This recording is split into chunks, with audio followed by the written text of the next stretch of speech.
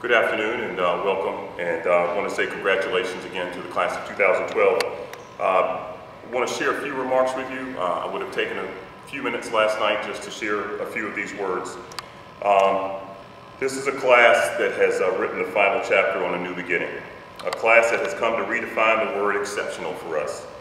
In July of 2007, I was hired as principal, the building not yet built, Kettle Run students not yet identified. I spent the next year talking with kids and parents and faculties about the process, and I remember encountering a wide-eyed bunch of 8th graders at the time, most of whom now sit before us today. We all dreamt of the possibilities, asking questions about what this class would be like, and I knew what you were thinking. Is that guy who just left my school really as crazy as he sounds? And then you arrived in August of 2008, full of energy, loaded with talent, only to discover that that guy really was as crazy as he seemed. You played as 9th graders, you excelled in the classrooms, you got involved in your school. You grabbed the bull by the horns and you served your communities. You took your rightful place in line and you set us on a course of success. You simply raised the bar. We demanded the best from you and you accepted nothing less than the best from us. You put your best foot forward and you gave. You gave unconditionally. Whether it was Toys for Tots, Operation Smile, Walk for Sydney, running a clean water campaign, Relay for Life or the Breakfast Club through NHS. It didn't matter what the cause. You gave and you served. The majority of you are college bound, some of you are military bound, others will enter the world of work. Interestingly enough, many of you are Gold Award winners, Eagle Scouts, approaching 18 total. A remarkable number in such a small group.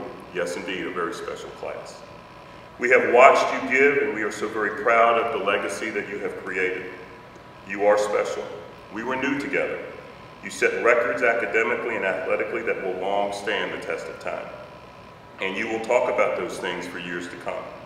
But we will remember this class for the way that you have chosen to live your lives for others, for the way that you have chosen to serve and to love those around you. The wide-eyed 8th graders are long gone, having given way to the very best and brightest sitting before us. A class that has received over $2 million in scholarship offers, countless local, state, and national recognitions, awesome accomplishments for an awesome class, who will be our first 4-year graduating class. So with your exit, we have read and closed the book titled Kettle Run High School, A New Beginning. From here we all move forward, no longer a new school, but one rich in tradition and history, and we owe it all to you.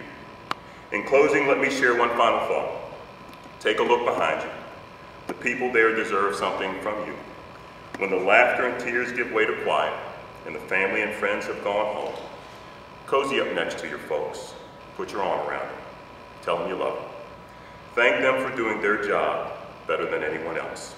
Thank them for paying it forward and taking care of you. Thank you, and congratulations again, class of 2012.